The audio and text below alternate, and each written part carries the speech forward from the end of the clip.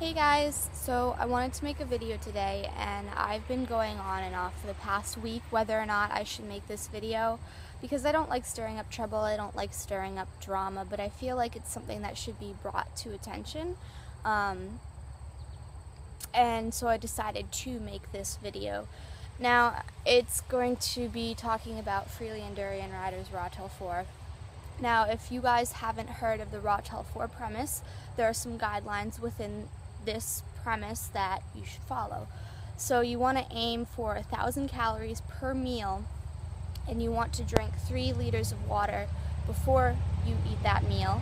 And at night, they promote eating starchy carbs as your dinner, so 1,000 calories worth of that. And they say 1,000 calories minimum.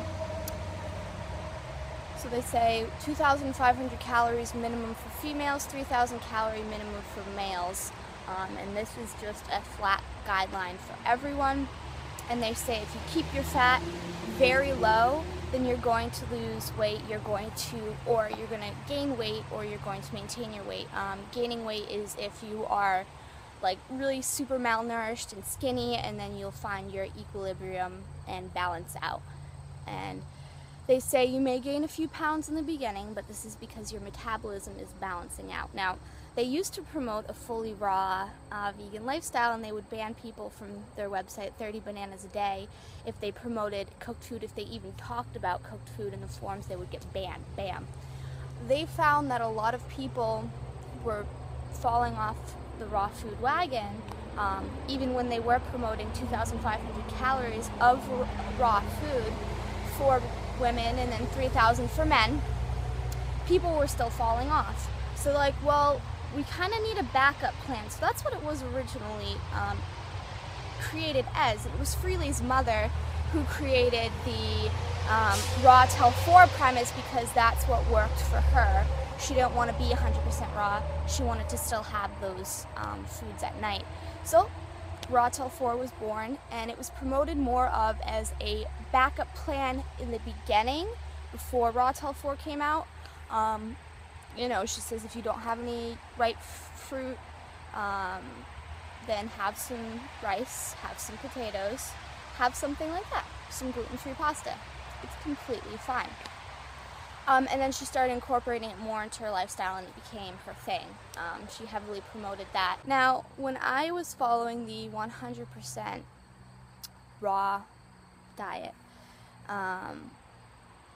2,500 calorie days minimum. There were some days where I had over 3,000 calories, and I was fairly sedentary. I mean, I did walk around a lot for my job, but I ended up gaining abdominal fat, as you can see from some of the photos I'm going to insert. So this first picture was me in 2011, a few months after I was raw.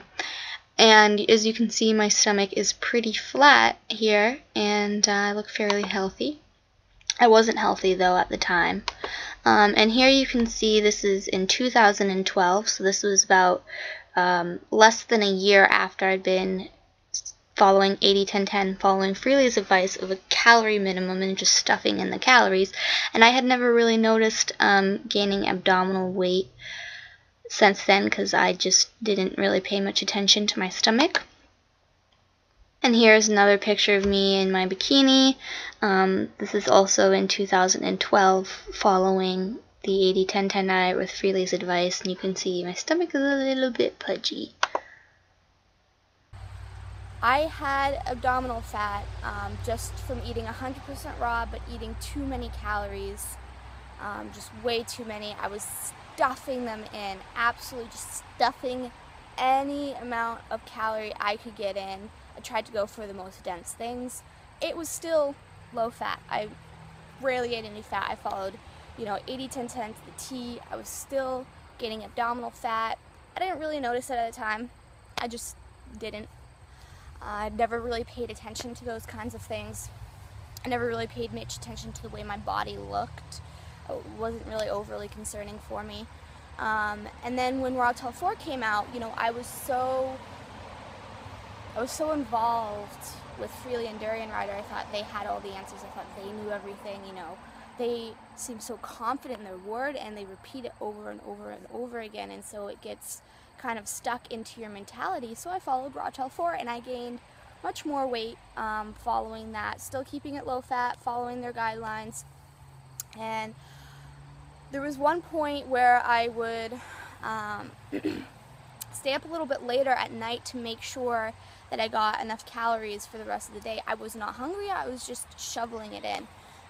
Because they say minimum 1,000 calories per meal, so I was eating, anywhere from 2,500 to 3,000 calories a day, maybe sometimes more. I used to be a little bit skinnier than what was healthy. It was like around 95 pounds, which is what I weighed at my lowest weight. I gained, in total, since then, I gained 40 pounds total. That was my heaviest weight. I was 135.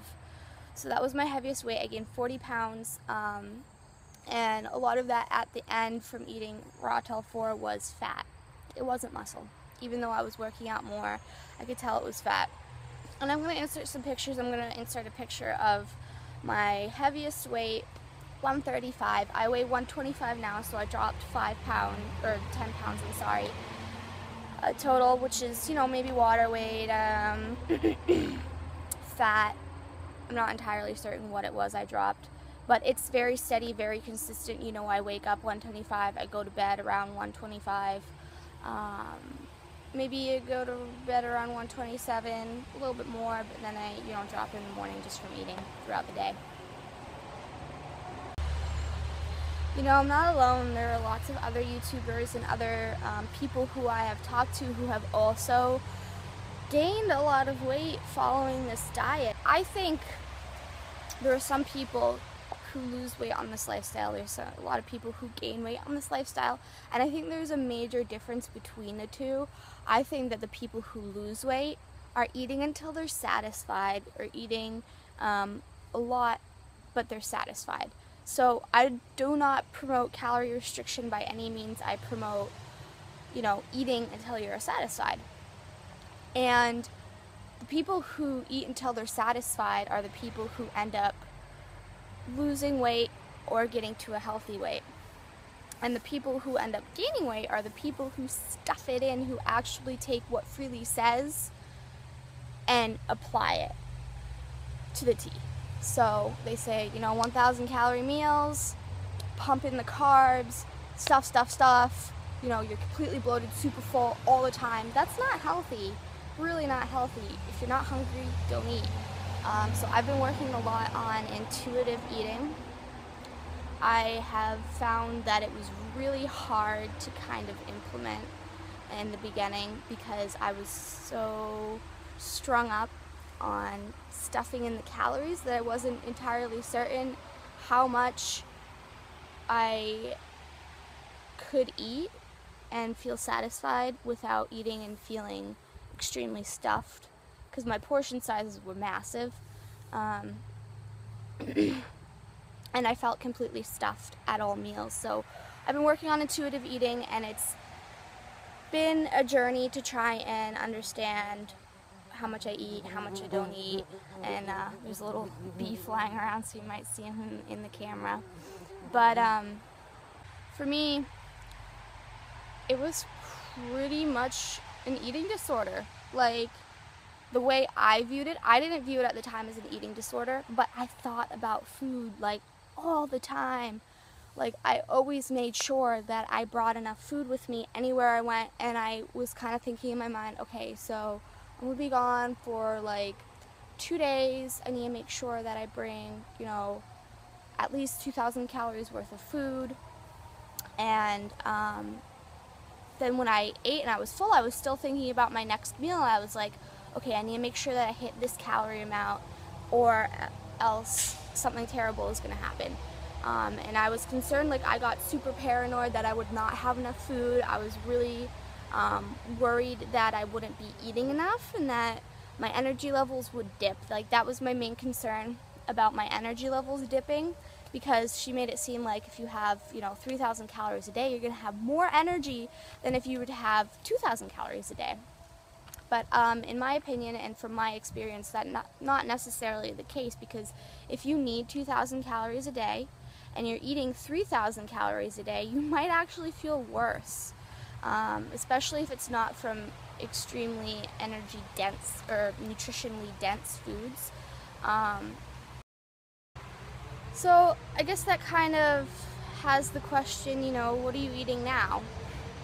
So ever since dropping some of her guidelines, I mean, I still follow kind of like a raw to 4 premise, but I include a lot more nutritionally dense foods into my diet.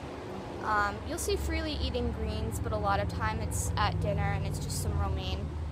So I try to get a more wide variety of fruits and vegetables into my diet. So for example, breakfast I might have something that's really juicy and liquidy. So I might have some melons, or I might have a green smoothie, or for example, this morning I'm drinking a green juice.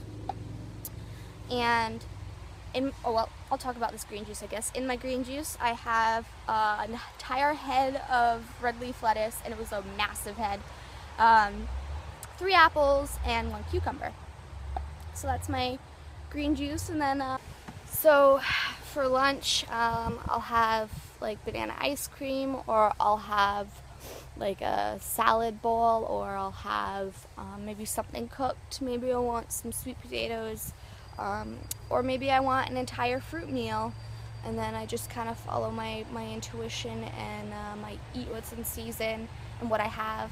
And then for dinner, I have, you know, some cooked foods. Typically, I keep it extremely simple: sweet potatoes, some cooked vegetables like broccoli, water chestnuts, carrots, green beans, whatever I have, spinach, and then maybe some white rice like jasmine rice, basmati rice. Those are great options. And maybe put some salsa on there, some guacamole. Have a salad. I really just eat what my body wants now, and I don't follow, you know, oh, like save your greens until the evening because you need to have enough room in your stomach to eat all these calories. If I want a big ass salad, I'm gonna eat a big ass salad. And if I want to eat fruit for lunch, or fruit for dinner, or cooked foods for lunch, cooked foods for dinner, I will. One thing though that has not changed is I always still eat fruit for breakfast. I haven't had a desire ever to eat cooked foods for breakfast. I've always just wanted fruit. So it all just depends on how hungry I am, how much I've eaten the night before, how much exercise I've done, and my body will tell me, because I've been eating healthy for a long time, for about, 5 years now, that my body knows when it's hungry, when it's not, like what it needs, what I'm craving, and I'll just listen to it. And when Freelee and Durianrider might hear intuitive eating, their alarms go off and they're like, oh my god, that's an eating disorder. Oh no, you can't do intuitive eating. You're going to be starving yourself. For some reason, intuitive eating to them equates starving yourself.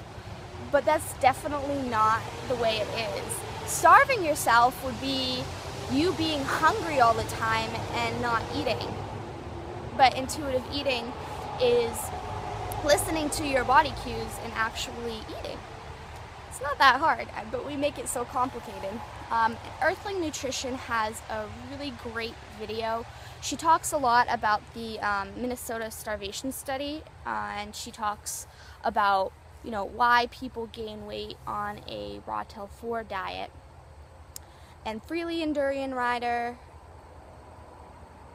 let me edit that out. So she talks about the Minnesota starvation study and why people gain weight on the raw food diet, and how the starvation study is grossly misinterpreted by Durianrider. And the men in the study, they're starving. They're legitimately starving because their body fat percentage is under the alarmingly scary rate. It's like they're essentially dying. So of course their metabolism is going to be all whacked out. You're not going to be starving if you eat 2,000 calories, if you eat 1,700 calories a day, and that's what your body needs. Like if you're sitting on your butt all day working on the computer because of your job or whatever, then you really don't need that many calories. You don't need to be smashing in 3,000 calories if you're sitting on your ass all day. So listen to your body. That's the main takeaway from this. So there are a lot of things that I don't agree with anymore from Freelee and Durianriders advice. I used to follow them religiously almost. And I don't want this video to be, misinterpreted. I don't want it to be like I'm attacking Freelee and Durianrider, because I'm not. And I just want to kind of get this into the open and let people know my experience, because maybe it will help someone else who's going through the same thing, who's like, wow, they're so skinny, but I'm gaining all this weight from eating what they're eating. So that's what I'm doing right now, and I feel great, and I've lost some weight, so I'm down to 125, and I guess I will show you some progress on how I've done. Now this feels a little bit strange because I was raised conservatively, so I'm going to be showing you guys my stomach, I guess, which I've never done before. Now, on the way my body looks now, you can see from my other pictures that it does look like I did lose some weight. And I've had some compliments from people saying that I look like I've lost some weight. So here's a little stomach shot.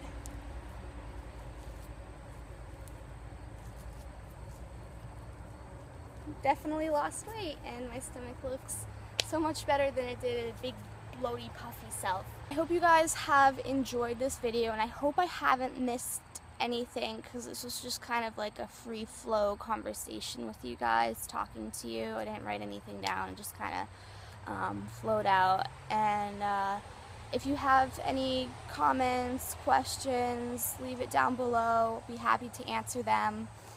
So thank you guys so much for watching, and I hope to see you around.